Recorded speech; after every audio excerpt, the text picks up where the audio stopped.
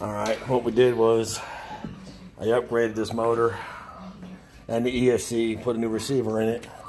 I ended up cutting the foam off the insides on both sides in here. Pull this out. What I did was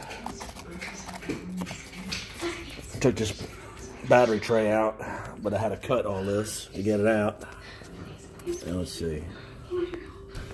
And then, well, hold on a second. Damn it. You see it now? Better. There it is.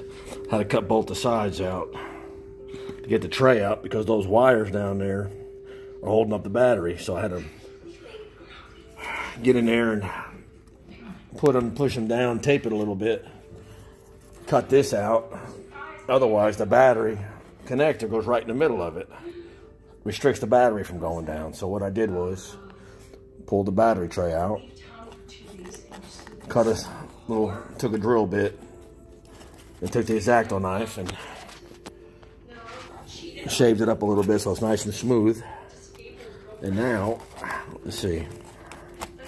Kind of hard to do this with two hands and hold the phone and do it right. All right, what we're gonna do is get that in place.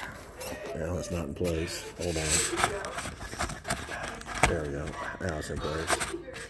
See, it goes like that. I know it's a shitty video, but it is what it is. There you go. See how the battery now goes to the side?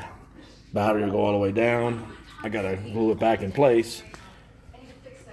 Put some of this blue tap teams, whatever you call this stuff. Thread lock, blue thread lock on the screws for the motor. You gotta put some washers on it. They don't come with no washers, so it's better to have washers too.